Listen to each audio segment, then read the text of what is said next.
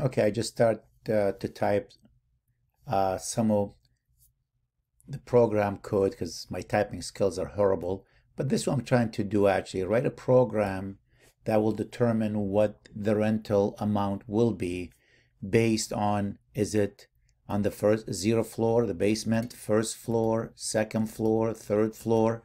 Is it 0 bedroom, 1 bedroom, 2 bedroom? So you can see we have like a matrix. So we have, or a table.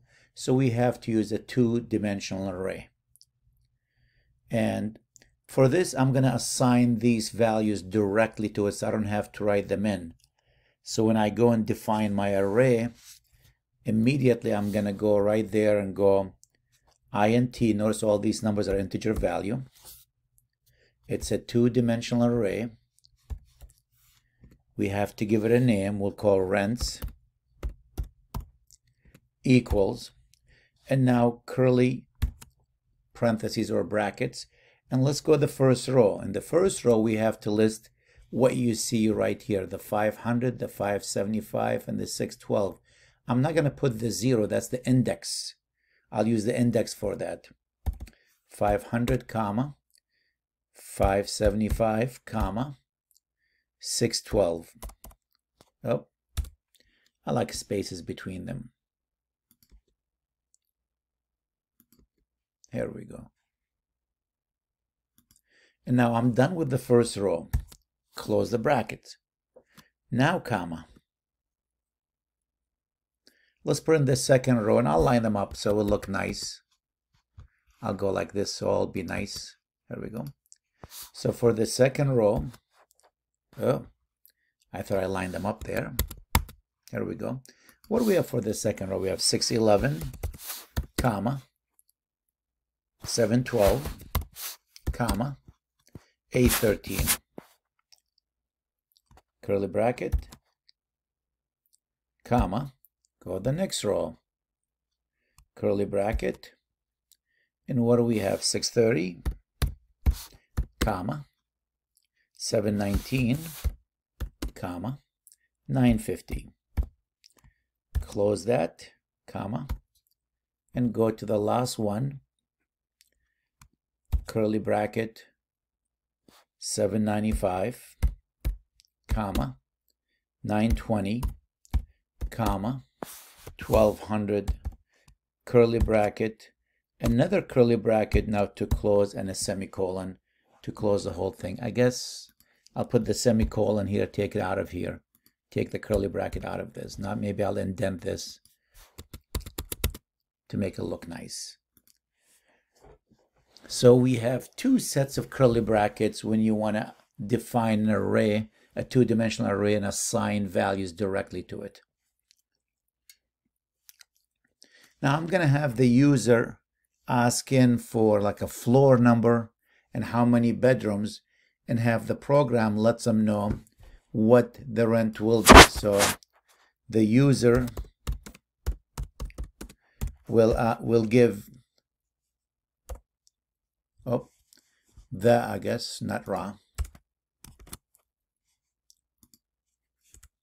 will select the floor and number of bedrooms.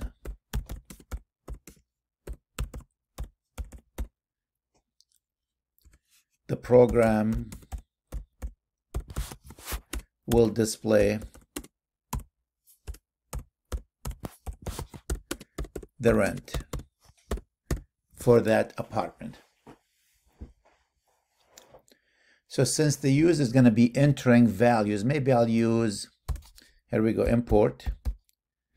Been using a lot of scanners, so I'll skip scanner. JavaX dot swing dot jo option pen.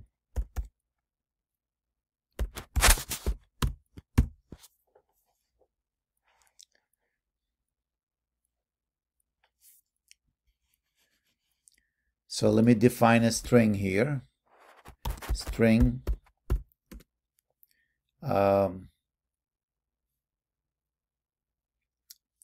APT for apartment.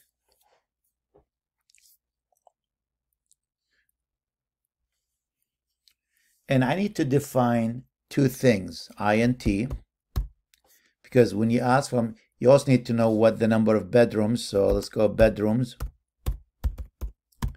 And we need one for the floor. Which floor and how many bedrooms? You have to specify. Semicolons missing here. So let's ask for that. APT, that's a string, equals JO option pen dot show input dialog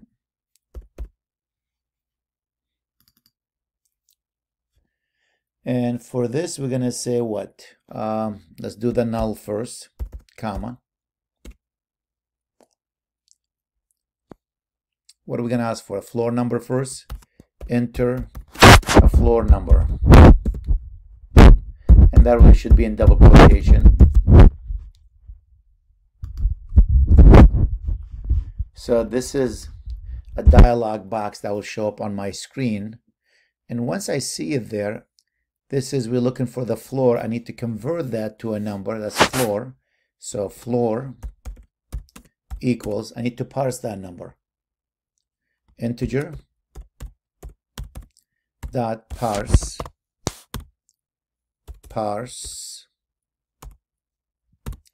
int, because that's an integer number. We're going to convert that.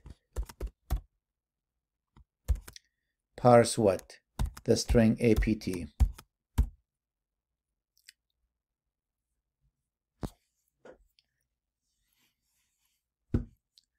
And now let's copy this and just copy. So this section really get floor number. This section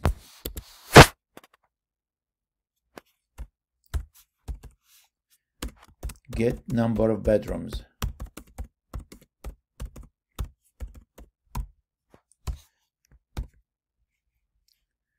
Enter,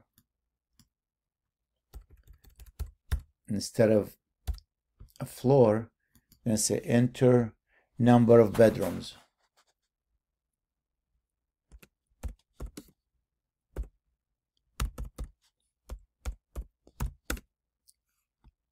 Oh, I already have that. And that's actually, I called bedrooms here.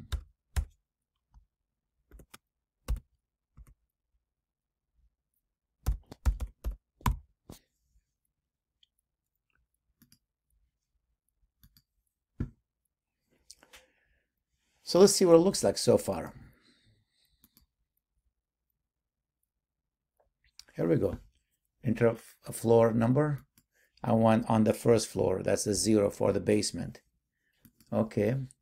Enter number of bedrooms. Here's a problem, 8. I don't have 8 bedrooms. So maybe what I should do is validate the values.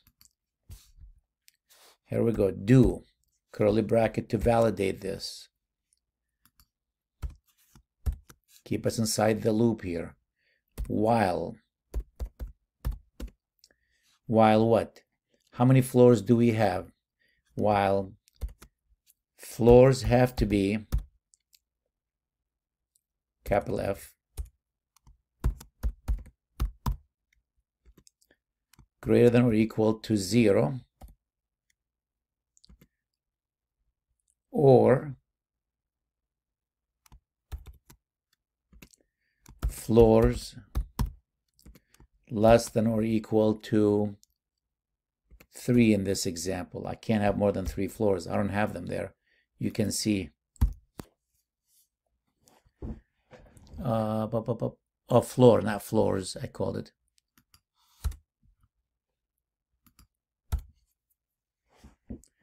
So this actually will validate the floor just to make sure. And now let's validate the number of bedrooms again. So that's a do statement. Again, the reason I'm using do, because I want the program to go through that loop at least once. While what? Bedrooms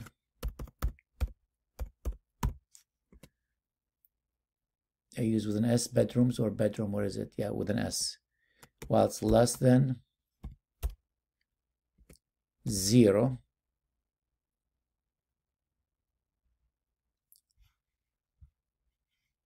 repeat. Actually, this one is wrong. I don't want to repeat while it's bigger. That's a valid value. I want to repeat while it's less than 0 or greater than 3.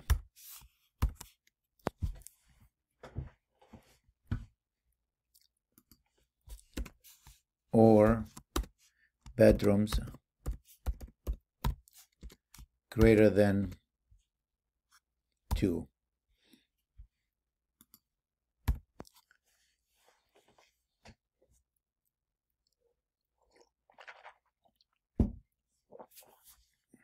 So now I can validate my input. So here we go.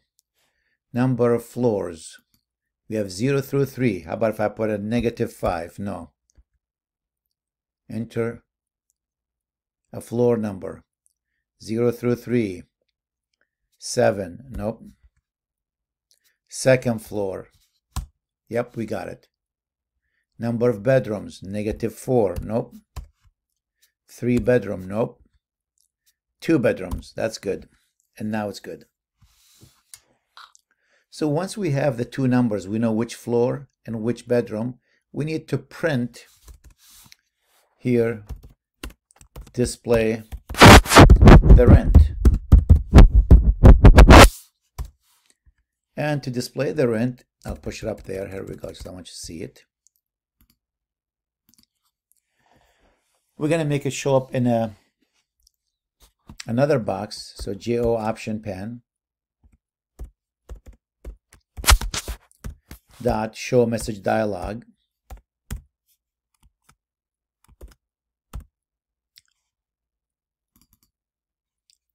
And the first piece is null, comma, and the second one I'm going to write the rent for. Here we go. I'm going to make it bigger. The rent for space A. Maybe I want to specify what floor and what bedroom so you'll know what we're looking at. The rent for A, then put a space, plus bedrooms.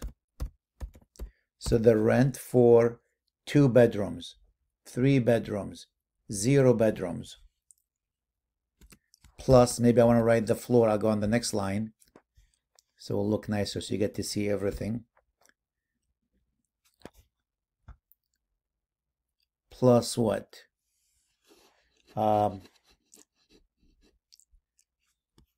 Space bedrooms. I want the word bedrooms. Apartment.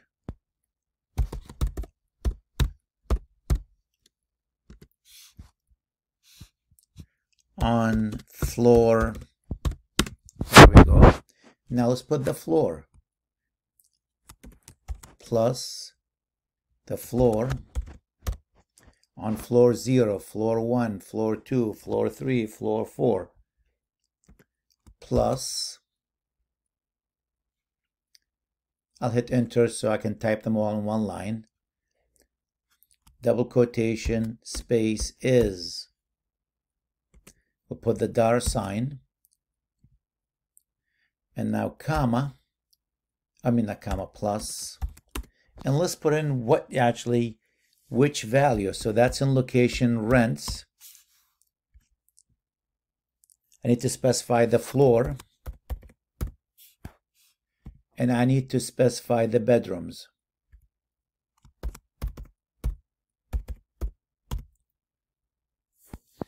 And I think that should do it. If we did it right, I think that should do it. Let me just take all this extra stuff out of here. That's really my whole program. Let me save it and let me run it. I already validated this. I know how it works. So I went on the 3rd floor, and I wanted 2 bedrooms. I think that was $1,200 right there. You can see it.